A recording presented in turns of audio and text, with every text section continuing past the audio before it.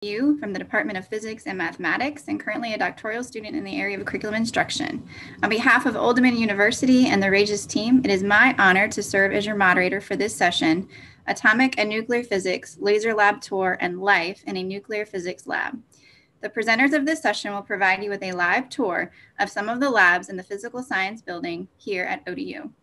Our presenters for this lab include Dr. Sebastian Kuhn, who received his PhD at the University of Bonn in Germany and then spent 6 years working at Stanford University. In 1992, he came to Old Dominion University, where he is a professor of physics doing research in experimental nuclear and particle physics. Dr. Charles Sukenik, who received a bachelor's from Cornell University and a PhD from Yale in physics. Following his postdoctoral appointment at the University of Wisconsin-Madison, he joined the ODU physics faculty in 1997. His current research is mainly in the area of experimental, ultra-cold, atomic, and molecular physics. Dr. Craig Callacy received his PhD in 2015 at the Frankfurt University in Germany. In 2017, he became a professor of physics at the Catholic University of America, doing research in experimental nuclear and detector physics in close collaboration with ODU. Caleb Vogler is a PhD student here at ODU with the Experimental Nuclear and Particle Physics Group. During the presentation, feel free to add questions and comments within the chat and Q&A section. Please join me in welcoming our presenters for today's lab tours. Okay.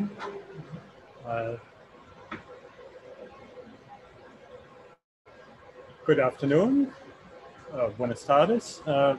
My name is Sebastian Kuhn, and I'll be giving a very short introduction in today's proceedings and then begin with the first part, nuclear and particle physics.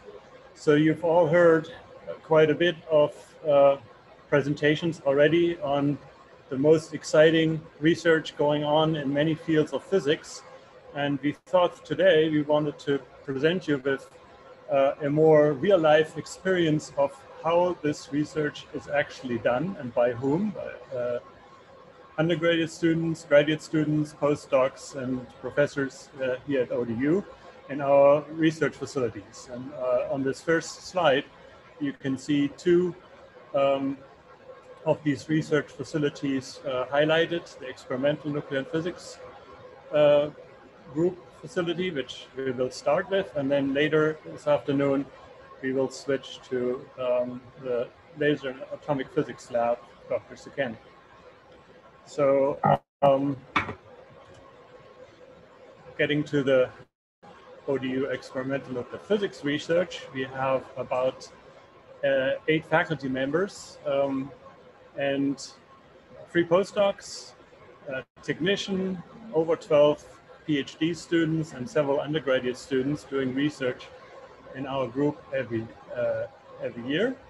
And in the background, you see the building we're located in right now on the sort of on the back side of the building that you're looking at.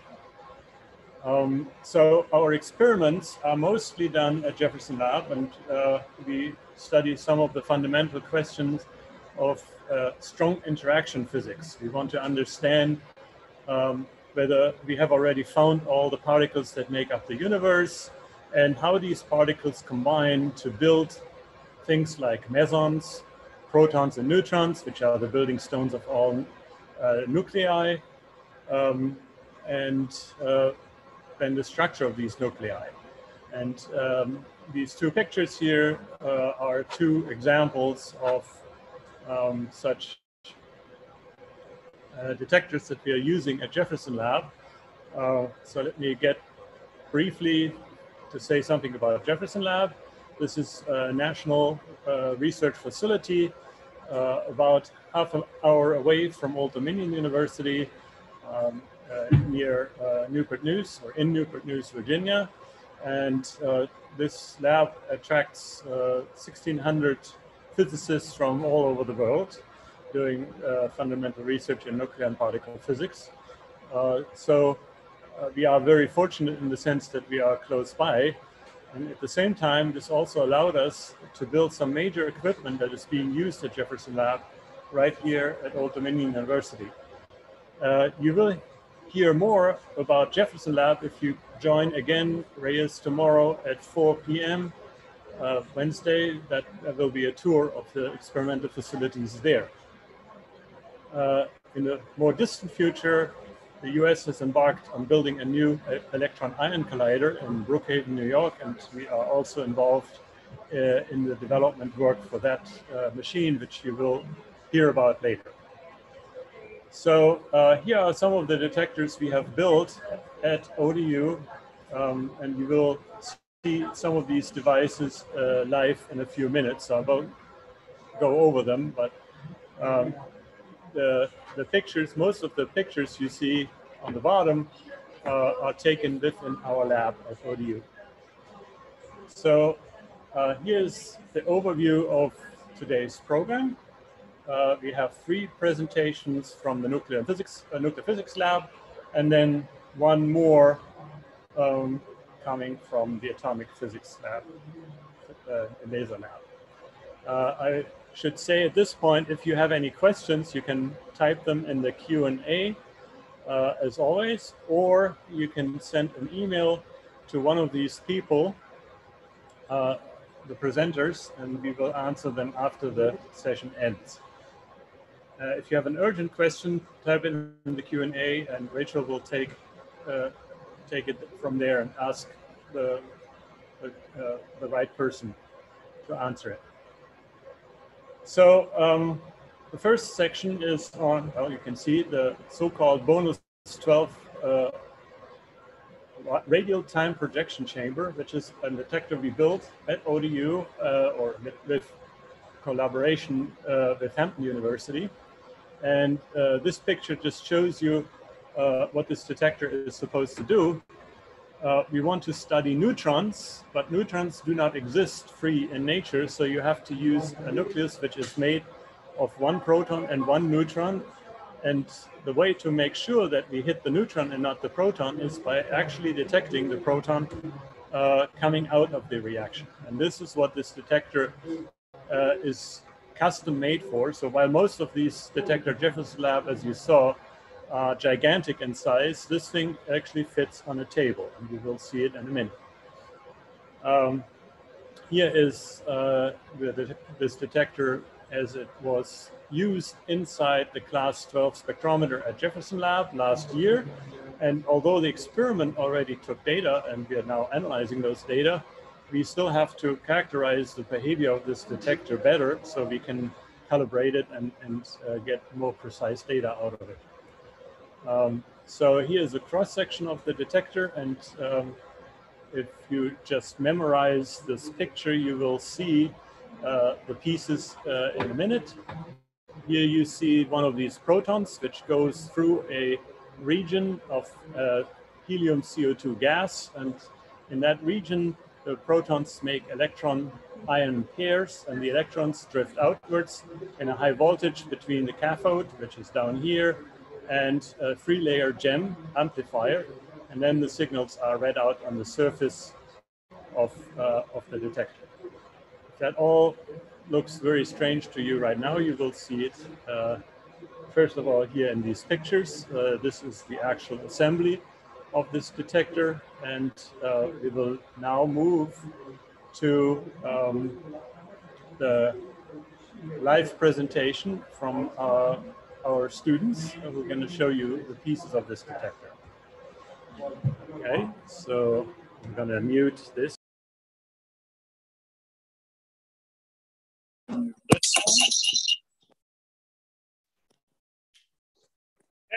so here you have our group of students. From the left, we have Yu Chun, we have Jiwan Pudel, and we have Chad Stubenrauch.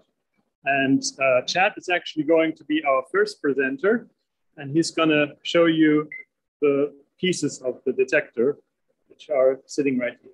Please, Chad. Good afternoon. So right here, we have a disassembled portion of a small scale of the gas chamber itself. Starting on my right, so your left, we have where the gas is being flowed through, where all the collisions actually happen. And then this actually sits inside this piece right here, which is a bunch of copper, to where it's, when the electrons flow through that, actually amplify the system in order to actually pick up the signal.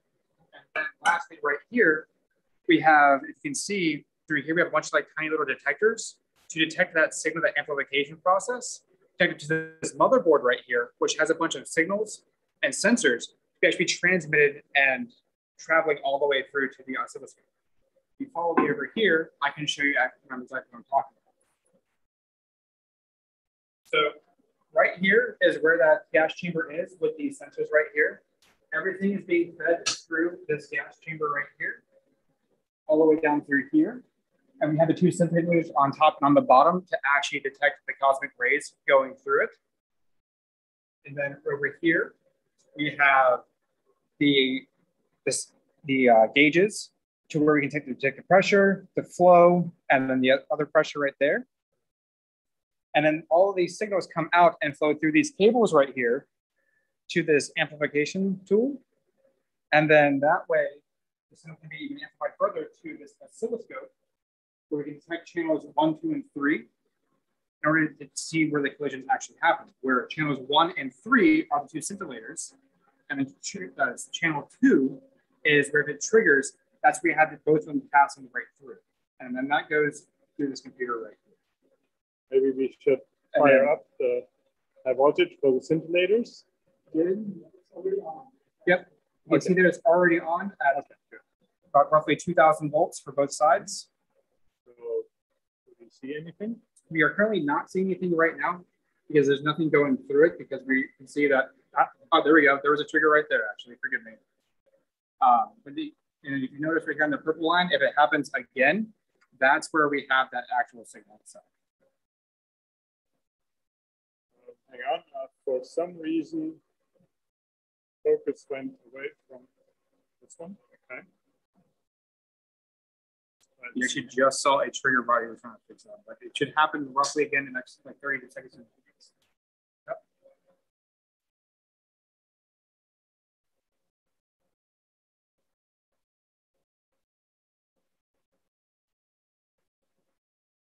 There we go. Right.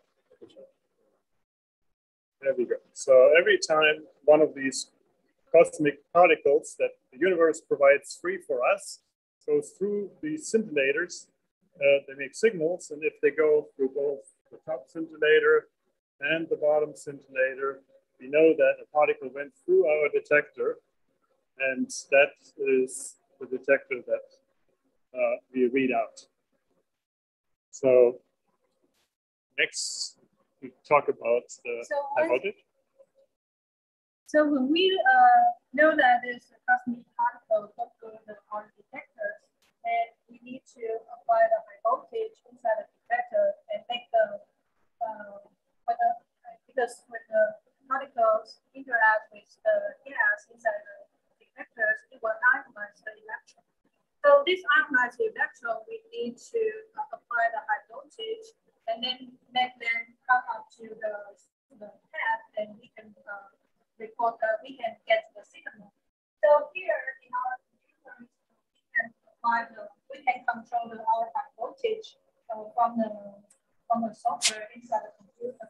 So let's turn on the high voltage at this moment, and you can see that right now all the high voltage that applied to our detector is ramping up until the voltage that we want to get.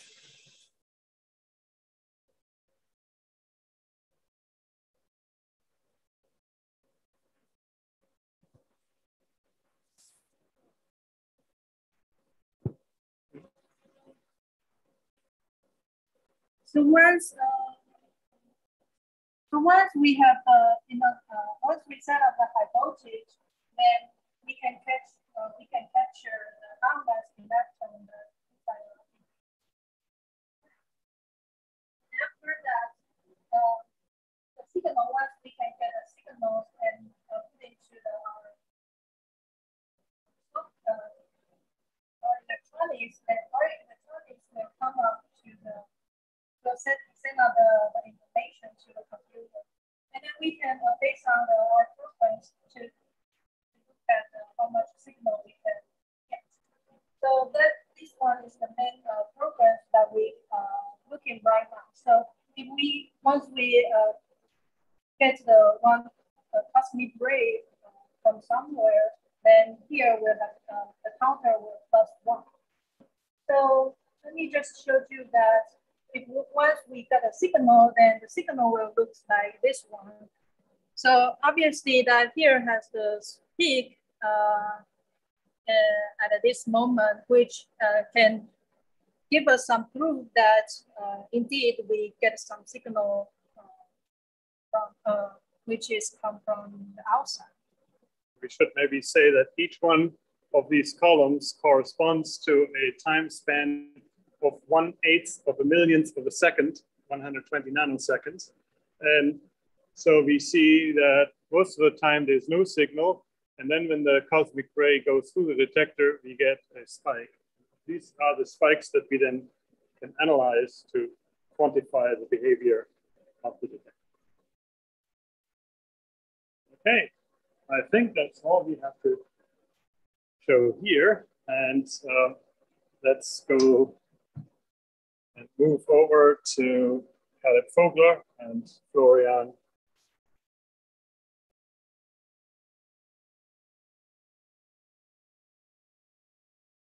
All right, can you hear us? And can you see us? I think you can. Yes, we're good. All right. All right.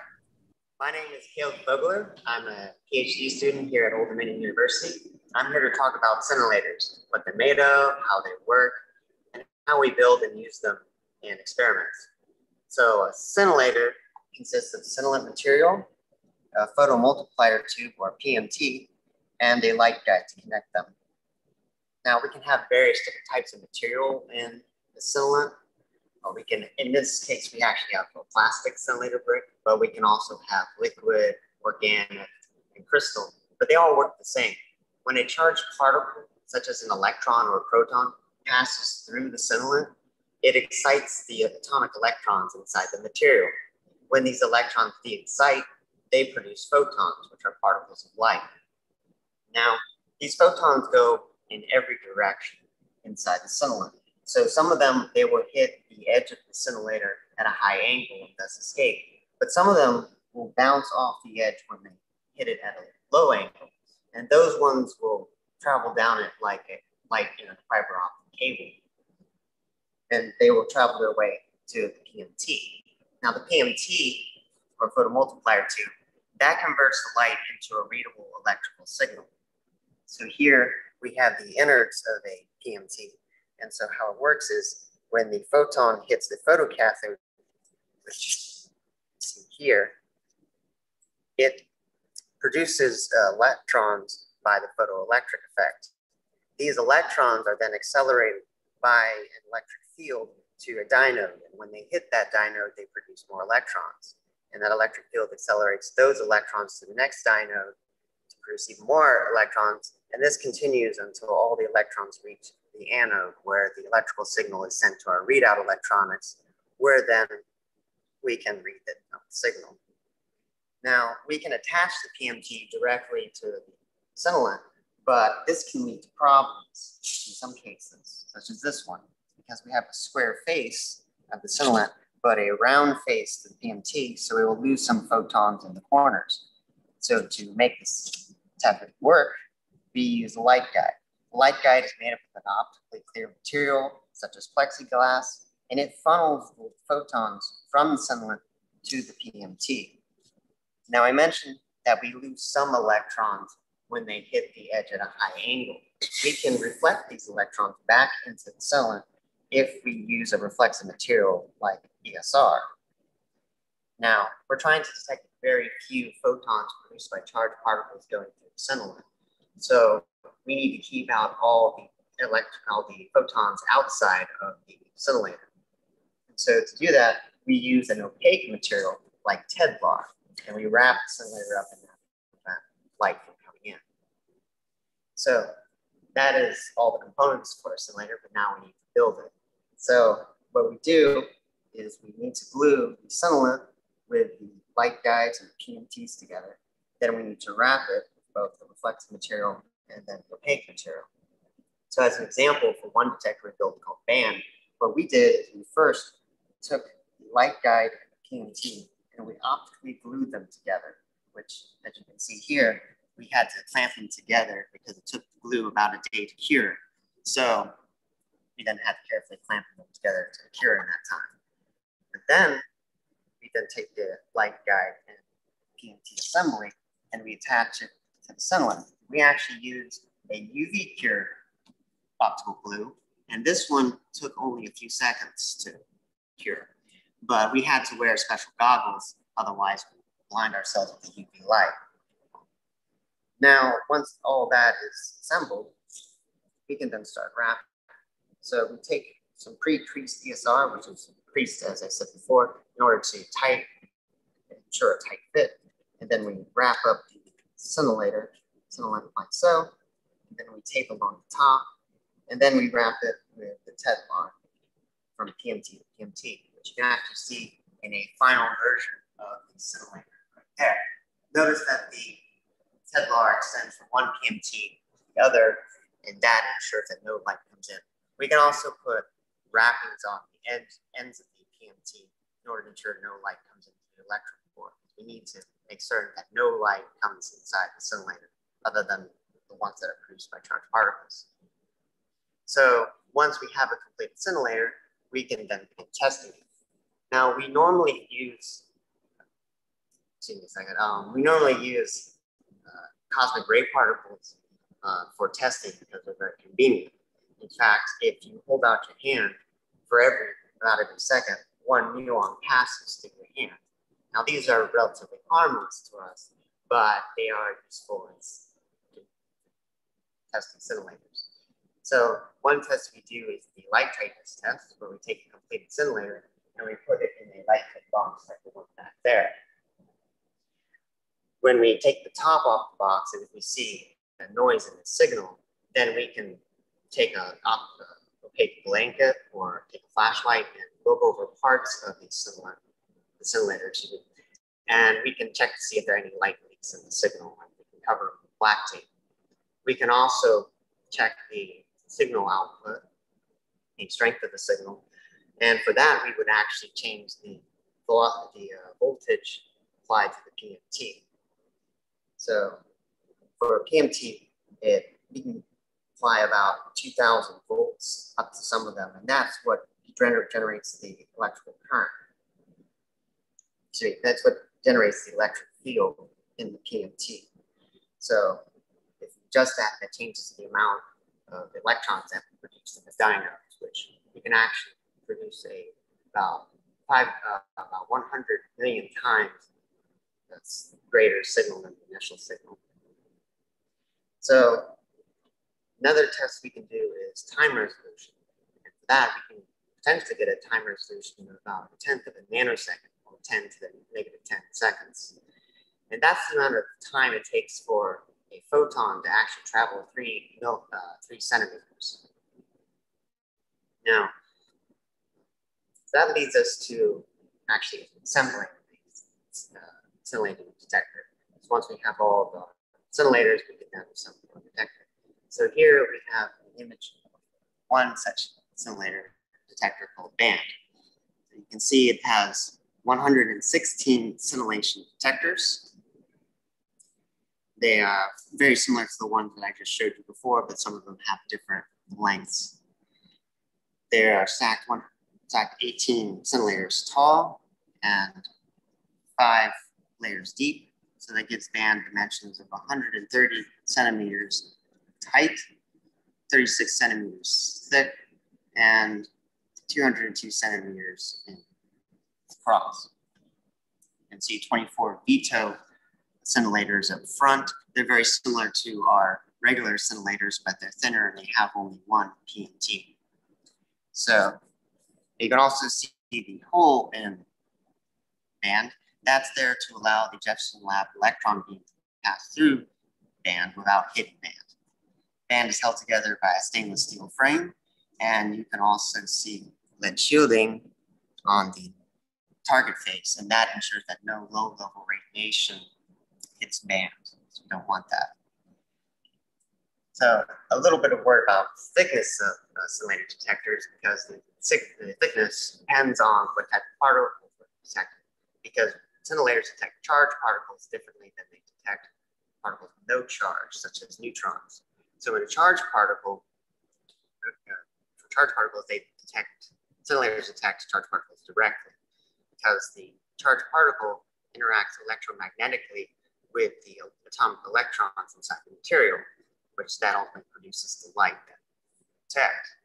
However, for a neutron, it actually detects, the scintillators detect the neutrons indirectly. The neutron has to actually hit some of the material in the scintillator in order to produce a proton or a pion, in order for that secondary charged particle to be detected when the scintillator finds the light. So for a detector like band, it actually has to be much thicker than a normal charged particle scintillator, because we need the extra nuclei for the neutrons to interact with it. So that's my talk about scintillators. Thank you for watching. All right, and with that, we can go to Greg. Hi, can you hear me? We can hear you. Perfect. So hello, everybody. My name is Greg Kalice, and I'm a professor visiting here from Catholic University America and working together in collaboration with Charles Hyde. And I will talk about a part of nuclear physics for electron-ion collider, but I will actually take you to area of research and area of measurements that you wouldn't expect the nuclear physics to go. Just to motivate it quickly, the electron-ion collider that Sebastian mentioned already at the beginning of this panel is an experiment that's going to be built in not so far future, around 10 years from now, but we are planning it and working on it already for a number of years. It takes quite a lot of time to build such a machine.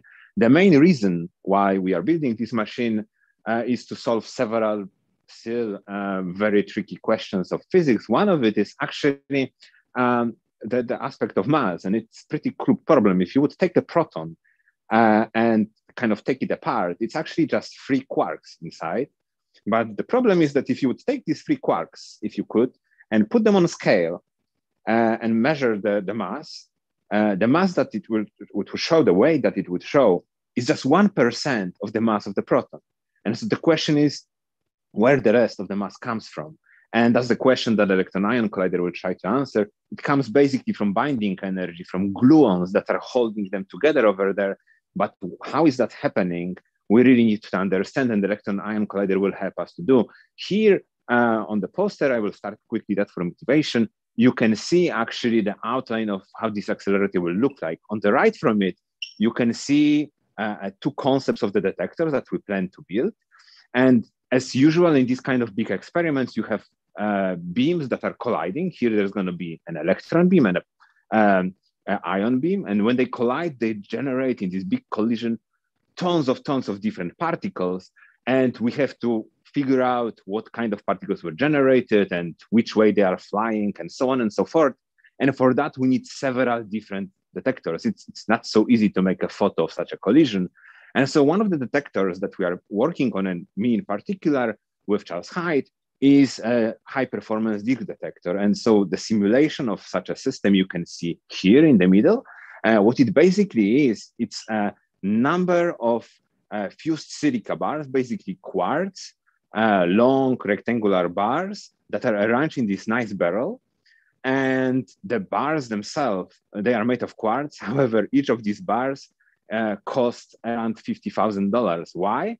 Because you have to polish it to the quality of surface smoothness on atomic level. So if you look on atomic level to it, it still has to be perfectly smooth.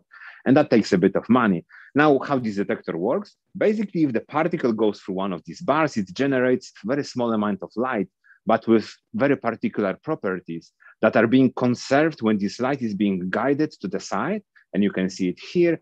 Here is the particle, the light is being guided. It goes out to this small expansion volume, also made of quartz, and is being imaged on this array of detectors. And if you move to the other side of the poster, you will see that's how the image would look like in such a detector. So you have 3x4 sensors that are able to detect single photons of light. That's not so simple. And from these very complicated images, we are able to reconstruct what was the particle that hit this bar and identify the particle. Now, one of the big challenges in this detector, and we are working on that for quite some time now, is that this light has to be perfectly sharp. So these images have to be perfectly sharp. And for that, we need a very special focusing. So we need to put a lens in there. Now, problem with the lens is that if you could take, for example, just a magnifying glass, a simple lens on a holder like that here, and so you can you can take it and look on a piece of paper on your hand, and you can see that when you will get it in a certain distance, basically to the focal length, it's in focus, and so it's sharp. Now, the problem is that if you would look from the side at it, it starts to be blurry, fuzzy, and that's aberration that is in the lens. And so it's kind of problematic because if our light in our detector won't go perpendicular straight to the sensor, but will go at some angle somewhere there, it gets out of focus and our beautiful images are no longer in focus and we are lost. And so because of that, for quite some time, we are now developing this prototype special 3-layer lenses, and a schematic of it you can see here below. And the idea here is that you have a first layer, a first focusing transition, and then defocusing, and you go to the third layer, and then from there you go to the prism, and you are nicely focused on the detector. And so having these two surfaces that you are transitioning there, and high refractive index middle layer of the lens, allows you to shape the focal plane and basically makes it flat. What it means that doesn't matter at what angle your light will go through the lens. So at what angle you are looking through your magnifying glass, it will always gonna be sharp at some distance.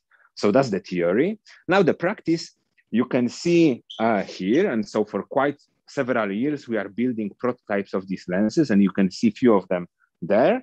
But actually, I will show you also here in person. So one of these lenses looks like that. And so you can see that's the first layer. Here inside, there's a second layer, and this thicker is the third layer. So here is the bar, the light goes through here, and here is this prism, and here are the sensors where we are focusing our light. Now, as I mentioned, that's the theory. In practice, we need to see if that really works. So we spent quite some time discussing with lens manufacturers how to put in reality our designs. Now we have to measure them. So how to characterize if your lens actually works as it should? One of the methods is actually something that several of us for sure did as kids. And you can see a picture of it here. If you take a magnifying glass and use quite strong sunlight, if you have it in focus on a piece of paper, it will actually burn. So that's the moment where the light is the smallest kind of diameter of it. And so we tried to reproduce it in the setup that I will show you in the second. And so how it works, if you will follow me here, is as follows. We are using one of two lasers. Here is a nice red laser, and here is a nice green laser. And original idea is that you want to put it through a lens, image it on the piece of paper or a CCD camera, and then look where, if you would move the lens, where does it focus and how good does it look like? The theory is simple. The practice was not so easy. So me and Charles, we decided we need the help of a second Charles, Charles Sukiennik, chair of this department and head of the atomic physics that you will hear next. And so with his expertise in optics and his great postdocs and students, we were able to build a nice setup where, as you can see here, with a bunch of optical components, we're able to have nice and beautiful round shape of the beam that is going through the mirrors guided here. And then at the end, it goes through the lens that is being held from the setup here. And so in the setup, I'm able to rotate the lens that is imitating basically at what angle the light is going. So at what angle you are looking through the lens. And then on the other side of the setup, you can see there sits the CCD camera, and with this CCD camera, I can image how the beam looks like, and I can find where it is the smallest, where is it being focused. Now you can see that everything sits in this weird tank. The question is why? Well, the problem, and you could see it at the beginning, is that in the real setup or in the real detector, you are having a lens in between two pieces of quartz. And so we wanted to simulate this behavior because that changes how the lens actually operates. And as cool as it is, actually the quartz that our detector is made of bends the light exactly the same as mineral oil. So what we did, we took a nice fish tank from the fish store and filled it up with a mineral oil. Of course, everything has to be nice and precise. So amazing technician Tom Hartloff from ODU helped to build this masterpiece of a setup. And so you can see that this tank is actually a nice table that we can lower down and manipulate everything with the lens. Then we can put it up. Here you have a nice holder. And so on top of this holder, you can see there's a rotating stage. And so I can very precisely rotate the lens and see at what rotation angle it is. Here I have nice measurement of at what distance in Z position the lens is away from the sensor that sits here. And then I almost can measure. There's only one more problem. The problem is that what I should have a piece of paper as a screen here or my CCD camera. Now, because the CCD camera comes from our great chair of the department, Charles Koenig, and he's not so happy to dip this great camera into the oil and see if it will still work. We need to somehow take the image from inside the tank and image it on the camera outside. And here comes something that for me is mind-blowing. Any of you that had already some basic physics, probably when you talked about the optics, you had a lot of weird exercises when you were drawing these arrows in front of the lens or a mirror and you were moving it and there was a rays going through it. And usually you really don't know why in the world you are doing that. Well, here you can actually use it, because if you come here for a moment again to the picture. So the idea from one of these drawings that you can see here is that if you place your lens exactly twice the distance from where it's focused the best, so in the second focal distance, the image of what you are placing there is going to be perfectly on the other side, not changed, just rotated upside down. And so with help, again, of our optics friends, that's what we did. This big telescope, what it is, basically, it's a lens that is sitting in the middle between the CCD camera and the image that we want to see from here. And so it's adjusted, so it's exactly twice as distance in focal length from of the sharpness of the image here. And so now what I'm doing is I'm having a lens here and I can image it on the CCD camera. Well, usually you want to know what you want to expect. And so what we did, we collaborated with our friends from Germany and we come up with a simulation of such a setup. And so you can see here, there's a ray of light that goes through the lens. This is this 3-layer lens. It's being imaged on the screen. And so on the screen, we should see a nice round profile. So that's basically our CCD camera, like a paper of the light. And so if you come here, I'm looking what I'm imaging from the setup with the green laser, and that's exactly looking like that. So now, if I take here this nice sliding stage and slide it a little bit to the right, the image should get smaller. So if you will focus on there, I will keep on sliding it. I'm sliding it, sliding, sliding, and you see it becomes smaller, smaller, smaller until it will hit where is the focal length. So that's the minimum. And now I'm going out of focus and it becomes bigger, bigger, bigger again. And so if I measure that, I can simply take the setup, rotate the lens, and repeat the same process. So what I basically do in this setup is I'm setting specific rotation. So this is perpendicular case at the bottom here. And so I'm fixing the setup at a specific position, and then I'm taking a measurement of the width of the beam, move it a little bit, measure again, move it, measure again. And so the smallest point, that's the smallest diameter of the beam, will show me on this plot where is the focal length.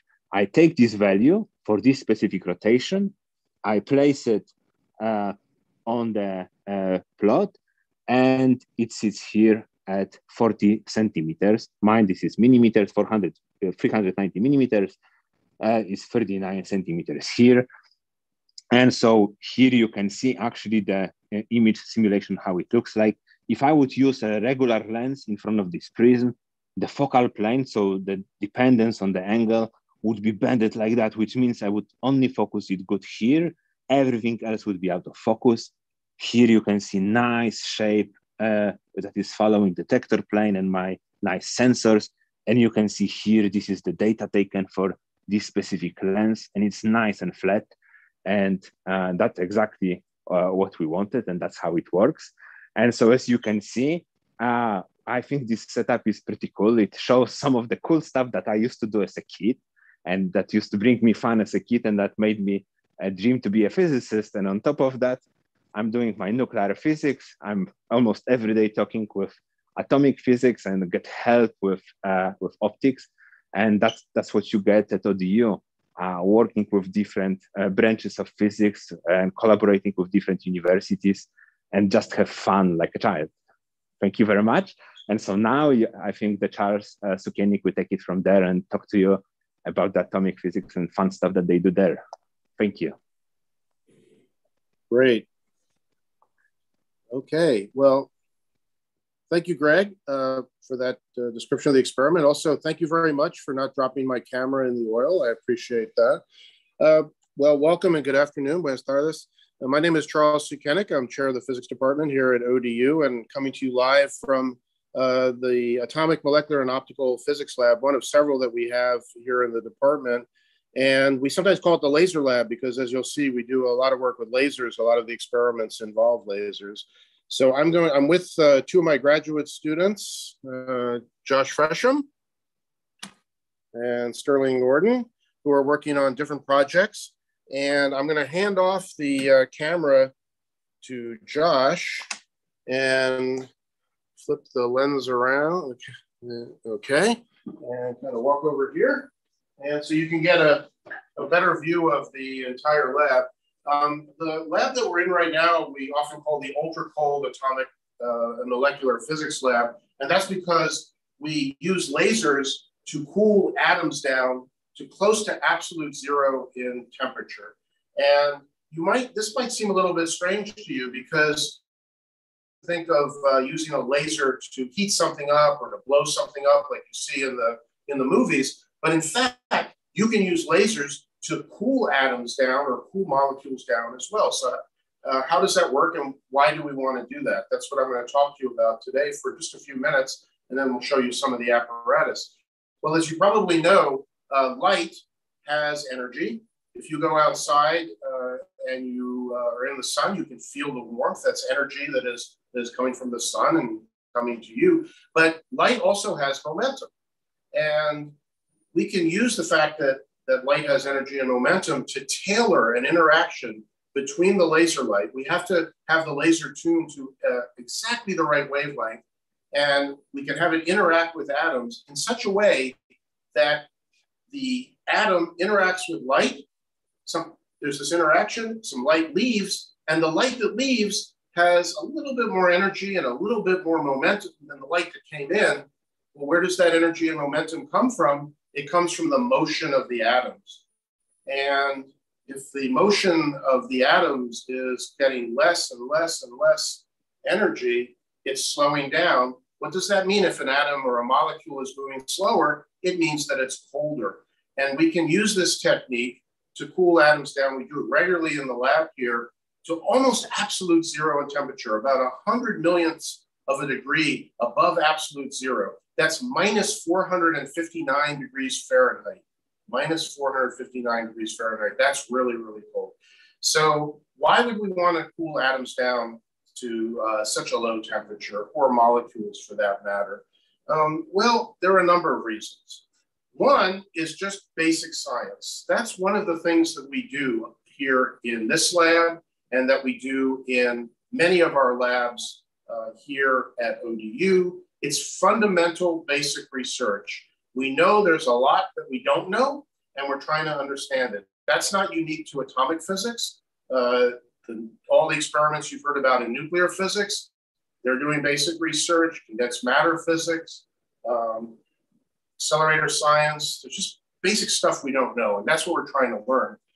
But there are also applications for a lot of the work that we do. So if we can do an experiment where we're learning some basic science and we're able to maybe build an instrument or apply it somehow, that's even more exciting. So when we make these cold atoms, we then do experiments on them. And we've done a number of different experiments over the years in this lab and some of the adjoining labs.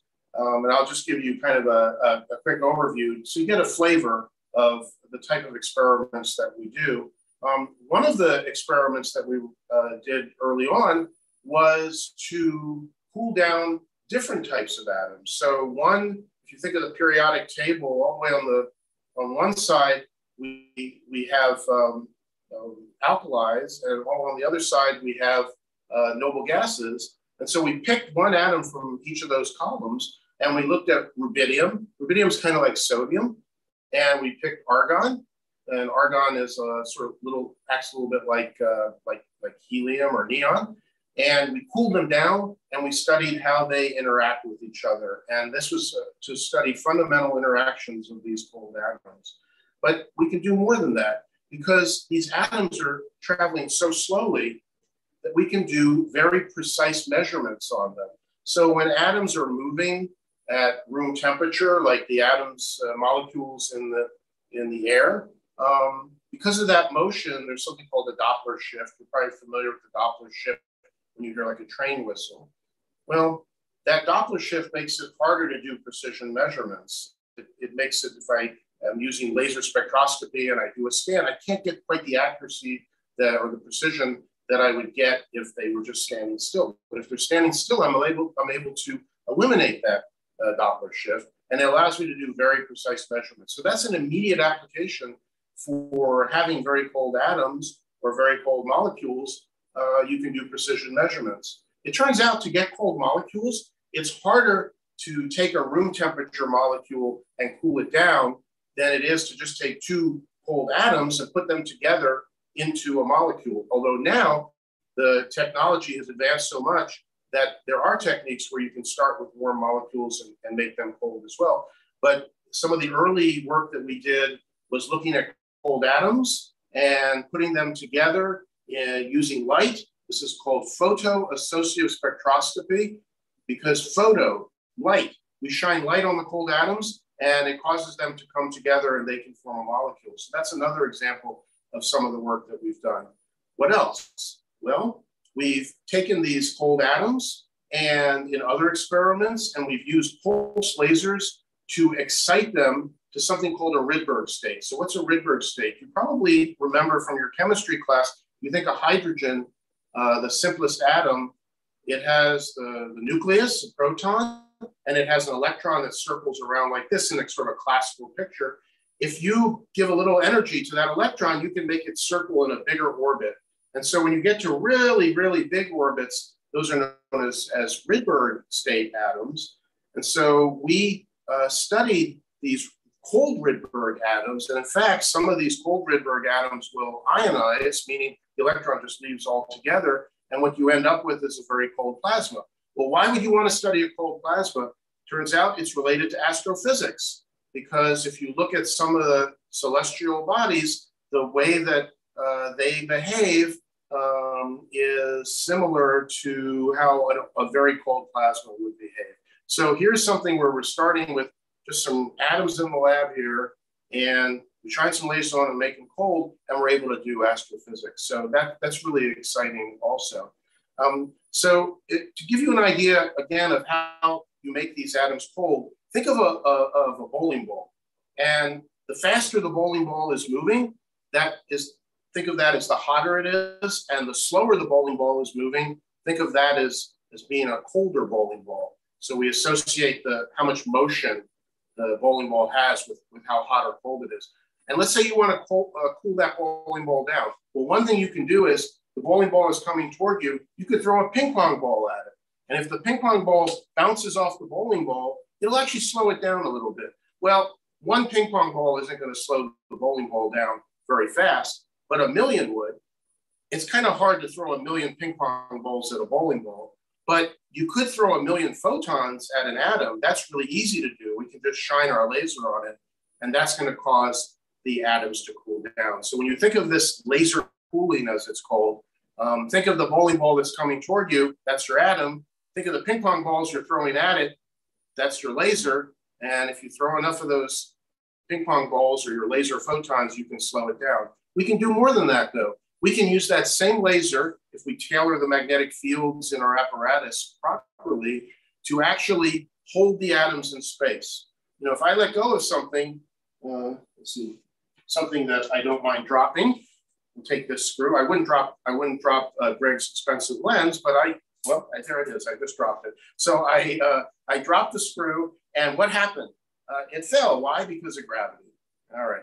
So atoms do the same thing. They don't have as much mass, but they still experience gravity. So if you have an atom, doesn't matter if it's hot or cold, it will experience a force due to gravity. But we can counter that force using the same laser that we use to cool the atoms down to hold them in place. This is known as trapping or spatial confinement.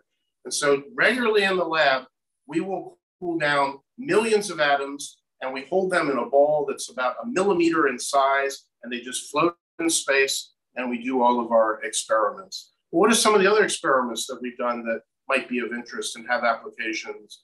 Well, again, going back to the Rydberg atoms, aside from the plasma stuff that I told you about, we've also done experiments where we look at how two Rydberg atoms, so we start with cold atoms, we use a pulse laser to get them into that big orbit, and we look at how they interact with each other.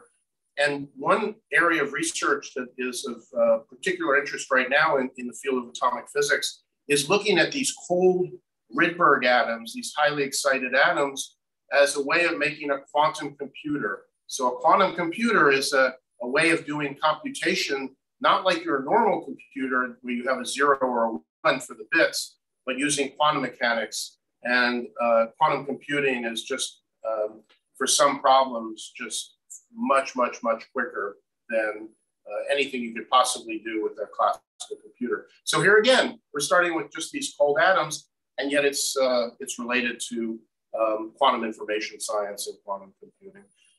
We also have experiment that Josh, the cameraman, is working on is an experiment of looking at trace gas analysis using krypton. And krypton is actually, you can find a little bit of it in the atmosphere, and you can do krypton dating just like you do carbon dating. So that experiment also involves cold atoms. What I'm trying to get across is that there's a whole range of experiments that we can do using cold atoms, that everything that whenever we do an experiment, we're doing basic research, but it has various applications as well. And I just want to close, and then we'll show you this little introduction, then we'll show you some of the apparatus, by saying that not everything that we do in the atomic group, and in my group in particular, involves cold atoms. So Sterling is working on a project that's of interest to NASA to do supersonic and hypersonic flow diagnostics. So, you know, NASA puts a model in the wind tunnel, and then they want to look at the supersonic flow. Well, we're not going to use cold atoms for that. That technique would not work, but we do use lasers for that. And so Sterling is working on a new laser technique for doing this supersonic and hypersonic flow diagnostics. So if you choose to go into atomic physics, the full area is called atomic, molecular, and optical physics. Sometimes we add the plasma physics to it also. You get very versatile training in a whole range of techniques and apparatus and instrumentation and physics that you can then apply to a lot of problems that are of interest. They may involve cold atoms, they may involve not cold atoms. Often they involve lasers. There's lots of problems that involve lasers. I have another project with an oceanographer where we're building a LiDAR system. Commercial, we have money to build a commercial system to study the vertical structure of the ocean. Not cold atoms, but it uses a laser. LiDAR is sort of like laser radar.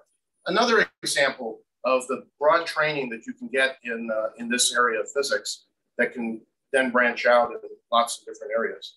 So I'm going to have Josh just kind of pan around the lab maybe, and I show you this apparatus right here. This is one of our cold atom traps. We say trap again because we can spatially confine the atoms. What you see is a lot of optics. So you saw some of these optics and mounts and various different components in Greg's lab. And this is a vacuum system. So we stainless steel chamber, we take all the air out and then we put whatever atoms we're studying into the chamber. You can see it here. All of these optics are carefully aligned. This particular machine is actually called a beam machine. We make the cold atoms we start by making an atomic beam. So think of a flow of atoms. And then when the atoms get to the science chamber, we make them very cold. We also use lots of lasers. And so in this lab, we have, some of them are under boxes, but we have what are called CW lasers. They're just on all the time, or pulse lasers, nanosecond pulse lasers for the project involving both LiDAR and the supersonic flow diagnostics. We use pulse lasers. A lot of electronics. Let me get out of the way, and I'm going to let Josh kind of just pan through the lab and show you just some of the other instruments that we have here, various electronics. Some of it is commercial, some of it is home built. When I first started the lab a few years ago, a lot of the electronics were home built by undergraduates. So undergraduates would build a lot of the controllers. Over time, we've segued to a lot of commercial controllers, but we still build electronics. There's data acquisition that's involved. So as you can see, it's a very hands-on discipline. And I've just shown you, one aspect of it. If you like working with your hands, and if you like working on a lot of different things, optics, lasers, vacuum systems, computer data acquisition, electronic circuits, whatever, this is a really, really great field to go into because you get very broad training in laboratory techniques. And in fact, I've had several of my students who graduated who have gone on to, different students have gone to different jobs. Some have gone in state and academia, and they're now professors at various universities, or one student is now at the Air Force Academy. But I've also had students go into industry, including a former student recently graduated is working at Intel. Another student is working at Microsoft.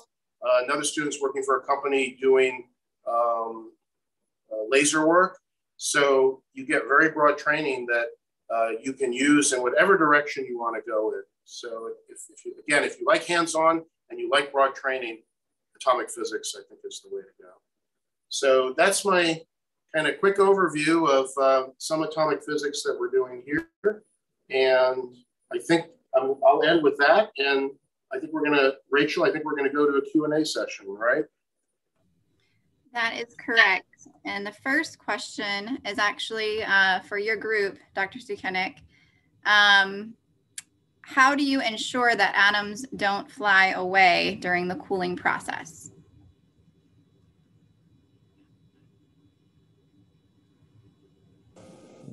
There we go. 1 second. All right, there we are. Great. Yeah, that's an excellent question. So actually, when we're cooling and trapping them, some of them do fly away. So when I talked about having that collection of about 1 million or so atoms in about 1 millimeter, we have not been able to cool and trap all of the atoms that are in the chamber. We only cool and trap a certain fraction of them. So some of them never get cooled sufficiently for us to confine them. But in addition, while they're being cooled, even though they're just barely above absolute zero, they're still moving a little bit. And sometimes they bump into each other, and then one of them might get knocked out of the trap. So it's a kind of a continuous process where atoms are coming into the trap and leaving the trap and being cooled. And depending on the type of laser that we use, we can keep them longer than some other types. But that's the basic answer. It's a dynamic process. Thank you. Again, if you have any questions, you can put them in the Q&A part. I went ahead and put in the chat the nuclear presentation. So that is there. Also, my question for any and everyone that presented today is, how can one decide whether to get into nuclear or to get into atomic? Well, that's easy. You should just go to atomic, right? I mean, Dr. Koenig, I think you got a phone call that you should answer right now. Sorry about that. I will mute that presently. No, I will take that. So sometimes people do not know what they want to do. They generally, we find that students have an idea that they want to do theory or experiment, one or the other. Sometimes students want to do a little bit of both, but even within the areas of theory or experiment, they may not know what they want to do. So if you have an opportunity as an undergraduate to work with a professor in one or two different groups, that would be really very, very helpful so that you can learn what you like and what you don't like to do. You may be able to work in several groups as an undergrad, and then you'll have a very good sense of what you like. If not, as a grad student, you also might have an opportunity to work in a couple groups and then decide, what the best fit is for you. Yeah, I wanted to just add that both the undergraduate and graduate programs give you several years, or at least a year, to study or try out different options, both experimental and computational and theoretical, but also nuclear or atomic physics. So you actually don't have to decide before you even try it out. You try it out and then you find what's most interesting for you. Yeah, and I'm gonna just add on to that. There are lots of internship opportunities, specifically at Jefferson Lab. So check those out, but that's also for any area of STEM. That gives you an opportunity to kind of really get some hands-on experience to figure out what is the best fit for you. Another question for Professor Koenig: is a nanoparticle being trapped? Does it consist of millions or billions of atoms? So the nanoparticles are routinely trapped. It depends what temperature you're trying to trap them at. So when we talk about trapping nanoparticles, oftentimes we're not talking about trapping them at ultra cold temperatures. The term that we use in physics is called the optical dipole force trap, but in biology, it's referred to as optical tweezers, even though it's really the same physics that's involved. And so not only are nanoparticles being trapped and moved around with lasers, but you can move DNA around, strands of DNA and so forth. And in fact, this optical tweezer experiment, we have it here as an undergraduate experiment in the advanced lab where you can trap nanoparticles, or even, they don't mean nanoparticles, you can trap bacteria. So the first time we set up the experiment, some of the students went out and took some of the pond water and put a sample of pond water in, and they were moving little microbes around.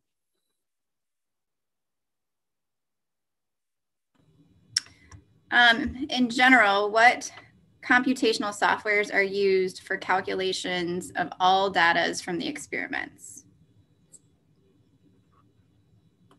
Maybe I can give it a start. So in the case of nuclear and particle physics, these are huge experiments involving detectors with thousands and thousands of individual channels that are read out and analyzed. So it does actually require computing farms and advanced software specifically written for for this purpose.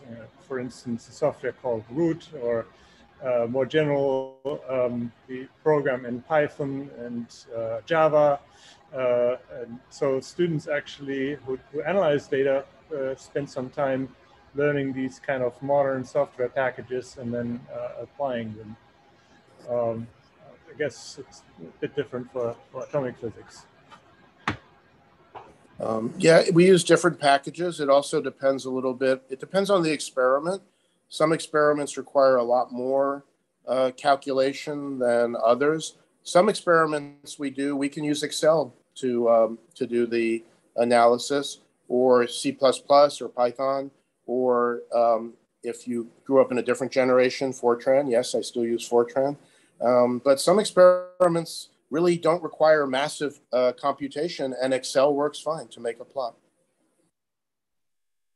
I can maybe add quickly that in nuclear physics, what is pretty awesome is that because the collaborations are so big and there's so many scientists working on one experiment, you usually have a specific group that actually works just on the software. So even though you heard these a little bit scary, maybe programming skills that need to be involved, but you learn it actually from people who love it, enjoy it, and know it very well. So quite quickly, they can get you in it and share some code with you. And so you start not from nowhere. And so then you are, at the end, you're becoming master yourself of Root, which is basically an Excel, just much better, much faster, and can accommodate huge amount of data. All right, looks like we have one more question. What is the difference between atomic and particle physics? Which needs more research? Well, I think both need the same amount of research. I think that any area of physics, you can always find unanswered questions. So there's no area that there needs necessarily more research than another, because there's so many unanswered questions. But the difference is often the energy scale. So for atomic physics, we're really concerned about how the electron behaves when it's circling, if you think in a classical orbit picture, when the electron is circling the nucleus, how does it behave, and how does it interact with other electrons on other atoms, and how does it interact with laser light? Sebastian can talk about nuclear physics. They could care less about the electron part of it, except if it's an electron beam. They're focused right in on the nucleus, right, Sebastian? I mean, nuclear physics is sort of in between. There are still some labs at universities, not here, where you can do nuclear physics in a lab, in mid-sized lab, like a room this size. But in general, nuclear physics, and in particular particle physics, is moving to larger and larger experiments, because we do need to study the nucleus with finer and finer resolution, and that means we need more and more energy. So we have international facilities from right next door, Jefferson Lab, all the way to Europe at the CERN, Large Hadron Collider, and all over the world. So one difference definitely is that in particle physics in particular, you are more likely to work with a larger group. And on the other hand, you're also more likely to work with very complex equipment. I mean, clearly the laser lab that Charles showed you is quite complex, but if you think about a detector that is the size of a house, and every single detail is as fine-grained or smaller than in the laser lab, you can understand that this is, well, it's very fascinating if you're so inclined to work with this.